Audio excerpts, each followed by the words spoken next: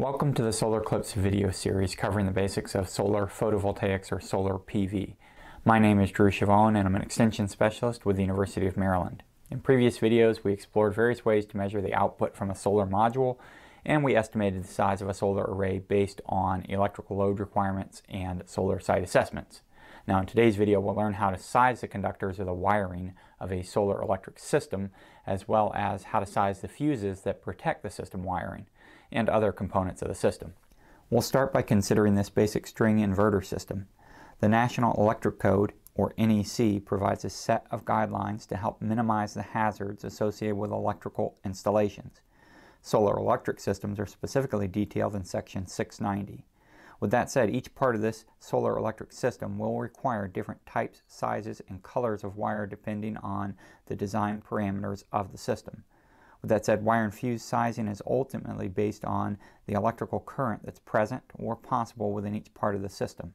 We use stranded wire for most solar PV applications, with the actual number of strands making up the wire, typically 7 or more, depending on how flexible the wire is. Whether it's a solid conductor or a stranded conductor, wire sizes are usually expressed in American wire gauge, AWG, or AUG, with solar PV systems typically ranging from 18 AUG to 4/0 AUG. The AWG or AUG rating will typically be printed on the wire itself. With AUG ratings, the higher the number, the smaller the wire. A number 18 wire is much smaller than a number 1 wire. You may also note that the smaller conductors have more resistance for the same given length of wire. We'll touch more on this later, but for that reason bigger wires are needed when working with higher electrical currents. We'll also take note of the different letter codes that describe the type of insulation that surrounds the conductor. These letter codes may be found on the wires themselves, or they will be provided in tables that you reference when you're designing an electrical system. These codes only specify the insulating material that surrounds the conductor, while the conductor itself is the same. In most cases it's a copper conductor on the inside, but these letter designations in general describe the conditions under which the insulating material protects the conductor that it's surrounding. For example, all of these different types of wire can tolerate different temperatures. The insulating material on the 60-degree rated wire is somewhat softer and has a lower melting point. For this reason, the 60-degree rated wire can only handle a temperature of 60 degrees Celsius before it starts to melt. The insulating material on the 90-degree rated wire, on the other hand, is somewhat harder and has a higher melting point. This means that you can put more current through the 90-degree rated wire before it melts or potentially starts a fire. We can also see that the higher temperature ratings have higher current ratings. For example, the number 10 wire, a UF type wire, could handle 30 amps of current, while the same size USE2 wire could handle 40 amps of current. Now, as I mentioned earlier, conductors in different parts of your solar electric system will have different requirements based on their particular application. RHW2 wiring, for example, as referenced in this chart, can be used in moist environments at elevated temperatures exceeding 90 degrees Celsius and requires a conduit. This NMB wire, on the other hand, is intended for interior use with no need for a conduit. We may also note that the 12-3 designation on the NMB wire specifies that there are 3 12-gauge conductors within the insulated wrap, like much of the Romex wiring that's used in the walls of your home. Now again, different parts of your solar electric system will require different wiring. Let's say out at the array we'd want to use moisture resistant wire that's also UV stabilized. That means it can withstand exposure to the sun. It would also need to be rated for high temperatures and would likely be a single conductor that has an exposed installation. Now the wiring used in the output circuit would be pulled through conduit, but would still need to be moisture rated and designated for use under high temperatures. We also need to be aware of conductor color codes. Although we won't explore the details of color coding in this video, it's generally important to remember that equipment ground is always green or uninsulated. These grounding conductors are for the safety ground. All other colors should indicate that the current is flowing through the wire. White, for instance, is used for neutral when you have a circuit consisting of more than one hot wire. In this case, the white wire is a grounded conductor because it is electrically connected to the grounding conductor somewhere in the system. It's important to remember this distinction between the grounded conductor and the grounding conductor, since improper handling of the two could lead to serious injury or death. Now, we also need overcurrent protection devices, or OCPDs, including fuses or circuit breakers. Fuses and circuit breakers are both designed to interrupt the flow of electricity, but they operate through different mechanisms. The metallic link in a fuse melts down when it's overheated, while a circuit breaker operates a switching mechanism when it detects an overflow of electricity. Now you'll likely find some single and double pole circuit breakers in your home's electrical panel. A single would be used for connecting something like a lighting circuit, while a double would be used for larger appliances like air conditioners that use more electricity. With double circuit breakers using both phases, a single switch is used to operate both of the breakers at the same time. You may also see three-phase power in commercial operations in order to run large pumps or other equipment. In any sense, we might use back-fed circuit breakers to feed power from our solar electric system back onto the main service panel using a two-pole breaker for residential or three-pole breaker for three-phase commercial. Now that we've explored the basics of wires and fuses, we'll consider how to size these components for a solar electric system. As an example, we'll consider this 100-watt solar panel which has a short circuit current ISC of 6.1 amps at standard test conditions. But this rated capacity of 6.1 amps could be exceeded if our actual weather conditions deviated from the standard test conditions. Increased solar irradiance as well as reflections from any snow, water, glass, or clouds could cause additional light to reach the solar panel.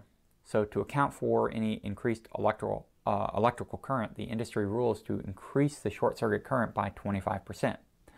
So in this example, the maximum current that could come out of the panel, we'll call this the Imax, would be equal to the short circuit current of 6.1 amps times 1.25. So in that case, we would design the rest of the electrical system based on the maximum voltage of 7.625 amps. But now let's consider another example. Let's suppose we were to combine 3 strings of solar panels in this combiner box.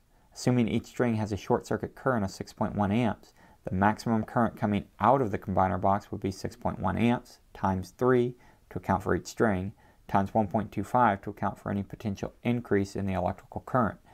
In this case, we would use a maximum current of 22.875 amps to size our wire. Now we'll consider the maximum current that could come out of an inverter. We could determine the maximum current by referencing the spec sheet of the inverter itself, which for this particular inverter is specified as 25 amps. Or we could determine the maximum voltage by dividing the rated inverter size by the voltage that we're wiring it to. In this example, we'll divide the rated size of the inverter, 6,000 watts, by 240 volts for a standard residential install. In this case, we verified that the maximum voltage is 25 amps, and now we can size our wire based on this number, since the inverter is not physically capable of putting out more than 25 amps. Now let's consider the input currents for a 5500 watt battery-based inverter.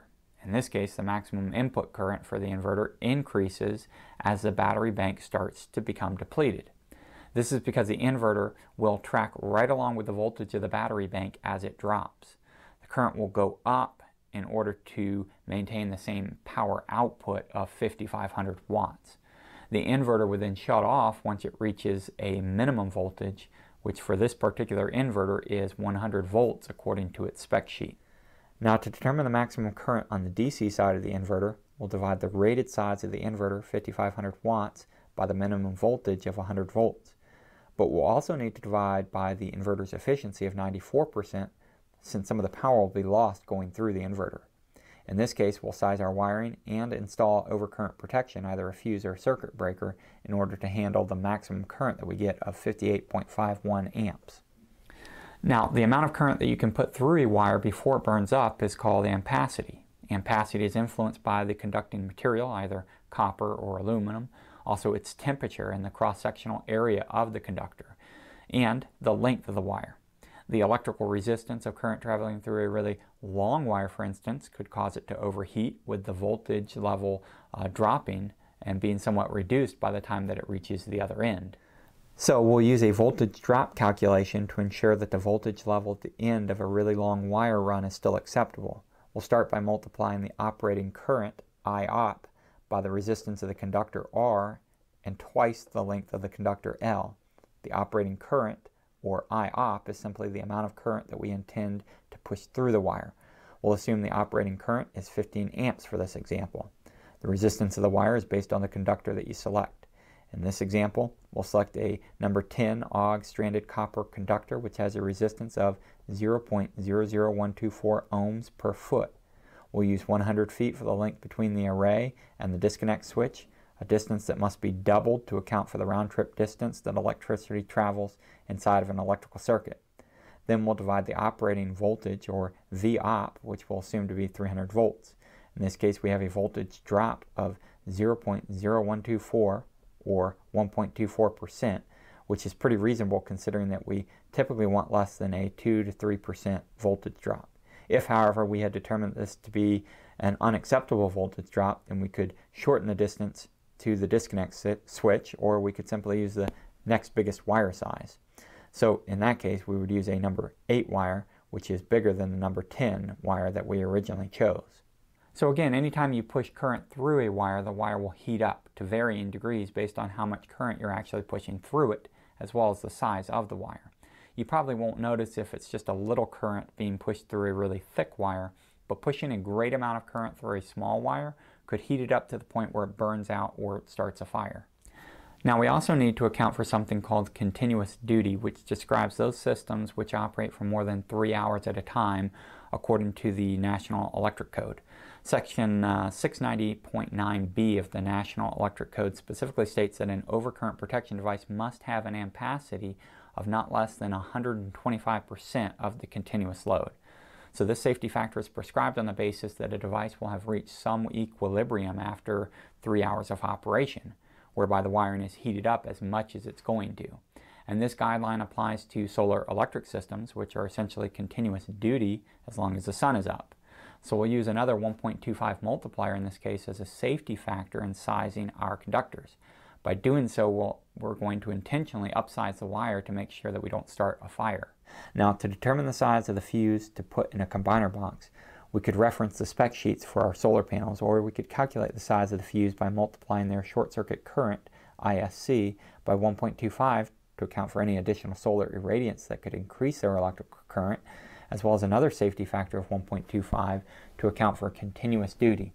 So for this example, we'll assume the short circuit current of each string is 8.34 amps, multiplying by 1.25 for increased solar irradiance, and another 1.25 for the continuous duty safety factor gives us 13.03 amps. In this case, we'll have to round up to a 15 amp fuse and make sure that all wiring can handle 15 amps. This won't be a problem with number 10 wire, which can handle 40 amps.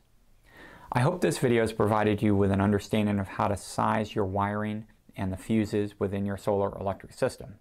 You can subscribe to this channel to stay connected on upcoming episodes of this Solar Clips video series, but in the meantime, please visit our website for more information on solar, photovoltaics, and other energy-related topics.